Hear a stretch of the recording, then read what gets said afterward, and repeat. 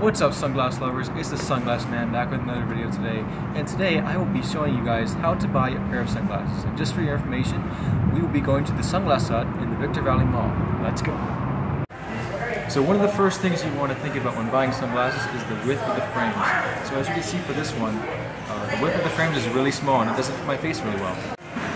So as you can see for these pair of glasses, this frame is a bit wide for my face, and also the frame does not fit my face. It's a very circular frame. My face is more square-like, so it kind of it's very contrasting, so you don't want to do that when you're buying sunglasses.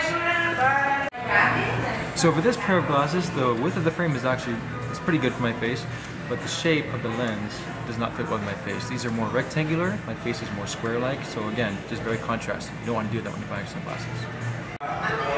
So for these ones, the width really fits my face really well, and as I said before, I have a square-like face, but the thing with the aviators is they combine the circle with the square kind of face, so it really fits my face really well, and also the width fits my face really well too. So these are going to be the sunglasses I'll be buying, and this is how you shop for sunglasses. So first and foremost, huge thank you to my friend, cameraman / sponsor, who bought me these glasses actually. Huge thank you to him. The links to his Twitch and YouTube are down below in the description, so go ahead and drop a follow there.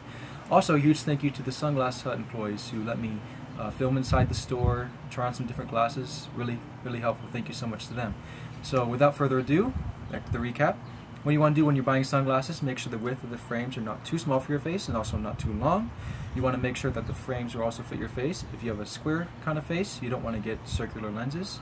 If you have a circular face, you don't want to get square or rectangular lenses. Anyways, make sure to click that subscribe button down below, comment, like this video, and turn on that notification bell for the next video, which will be rating these sunglasses right here.